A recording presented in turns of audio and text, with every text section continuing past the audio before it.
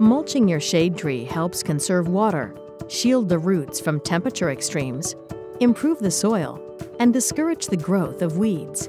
Mulching should be done once a year, either in the spring or fall. Shredded hardwood mulches typically work best. Apply mulch in a shallow ring 2 to 3 inches deep around the trunk of the tree.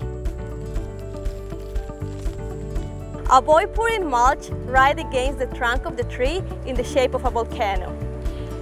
Instead, leave a depression in the area immediately surrounding the trunk to give the tree a space to breathe.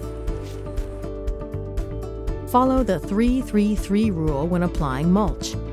Apply mulch in at least a 3-foot radius around the trunk of the tree, keeping 3 inches around the trunk clear, and apply at a depth no greater than 3 inches.